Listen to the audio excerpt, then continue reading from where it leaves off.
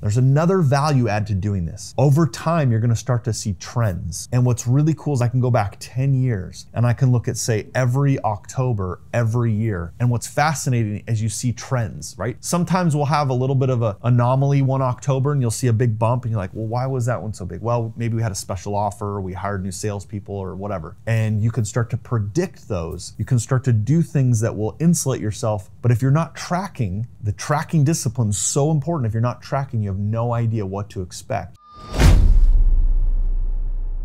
Okay, we're about ready to hit the ground running to get out promoting, marketing, and lead generation for our business. But before we do that, we need to have our tracking system in place. And we're gonna talk about the scorecard right now. This is what we call it here at Master Networks, is our scorecard. And really, you could start with the 7 key numbers of business to track. Just that simple to start with. You can get more sophisticated and more complicated. I mean, we have over time, we sort things out and track it. But just to start with the 7 key numbers. So what are the 7 key numbers? They're as simple as this. It's leads, right? How many leads am I getting? Where are they coming from? All that. So how do I track my leads? Just alone sometimes stumbles and trips up an entrepreneur because they don't even know where they're getting leads, where are they coming from? Are they coming from my Master Networks chapter? Which again is a great thing because you can track them in our hub system, in our direct track. You can see that come in, go, this is how many leads I have. So you're gonna track the number of leads. Second, you're gonna track is the number of appointments, right? So if I get a lead, have I converted it to an appointment? So now I've tracked the appointments. And then the third is the number of sales, right? So leads, appointments, sales. This is really the productivity piece of your business, right? And what you'll find is when you're tracking leads to appointments to sales, you're gonna discover something. So let's say I had 100 leads and I only set 10 appointments. What's my conversion rate?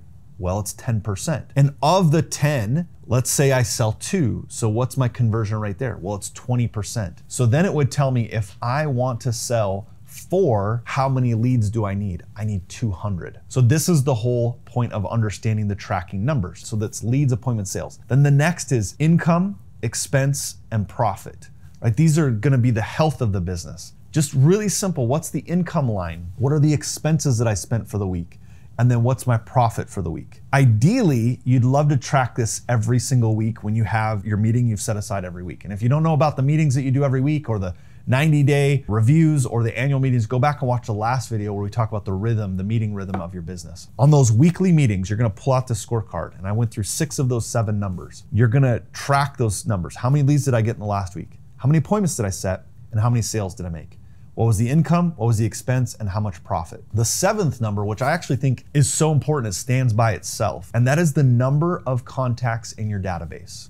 What's a database? The database is the place you keep those contacts. By the way, it's not a spreadsheet. It's not an Excel spreadsheet. It's not your email list. It's not on your phone. Those are not the databases we're talking about. Put this in a system. Like we use a system, a high five system, which we'll put a link in the comments. Again, you can look at that. There's all kinds. There's, Salesforce, Infusionsoft, Keep. Gosh, there's hundreds, if not thousands of them out there. You want one that's simple and easy to use. That's the whole point. Will you use it? If you're not gonna use it, then it doesn't matter how many features it has. But the reason why you wanna track the number of people in this database is you can clearly assign a dollar amount to each person. Think about it this way. Years ago, I was consulting and coaching a home builder. And I remember going to his office and talking to him about the fact that he'd been in business for 17, 18 years, something like that. And as I'm helping him grow his business, sales were down. And I said, you've been building homes for 17, 18 years. I don't know how many you were building a year. Let's say 20 homes a year. Over 18 years, that's like 160 homes, right? Is that right? Like no, it's even more than that, right? I don't know. I can't do math,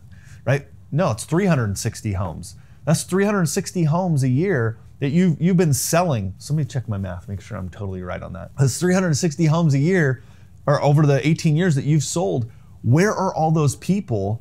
Where are all those names so we can be hitting them up, right? If you built a home 10 years ago, those people are gonna be ready to maybe build again, and we need to be contacting those people. Anyway, he points to a file cabinet over in the corner, and he's like, yeah, all the files are in there. I'm like, wait, all the files are in there? You're not contacting them. You have no way to look up. He's like, yeah, I could go back and pull up, 2005 and look up who I built a home for. I'm like, oh, that's not gonna work. Your business, the thing you're building, the asset you're building is your database. It is the names in your database. And I'll talk more about that on another video. Now, You're going to take this scorecard, put it in a spreadsheet, and every single week, you're going to put something like leads, appointments, sales, set a goal for each week. Hey, I want to bring in 10 leads this week. Then when you come to your weekly meeting, put how many you actually have. And you can do something simple like it's green if it's above the 10, it's red if it's below, or something like that, just so you can simply track. There's another value add to doing this. Over time, you're gonna start to see trends, right? So we've been tracking literally from day one. And what's really cool is I can go back 10 years and I can look at, say, every October, every year. And what's fascinating is you see trends, right? Sometimes we'll have a little bit of an anomaly one October and you'll see a big bump and you're like, well, why was that one so big? Well, maybe we had a special offer, or we hired new salespeople or whatever. But overall, you'll start to see trends throughout your year and you can start to predict those. You can start to do things that will insulate yourself. But if you're not tracking, the tracking discipline is so important. If you're not tracking, you have no idea what to expect. The other part of that scorecard and tracking discipline is that often in our minds, we think we've done more than we actually have. Or in some cases, depending on what it is, we'll say we don't have enough leads. Well, I only had 5 leads this week, but when you actually track it and you go back and you look, you're like, holy smokes, I'm averaging 9 leads per week. I'm clearly not selling enough. So this is a really important part of your rhythm to your meetings, is having this scorecard. So go ahead and start filling out, go over the last week, start creating your goals for all those 7 key numbers, and I'll see you on the next video.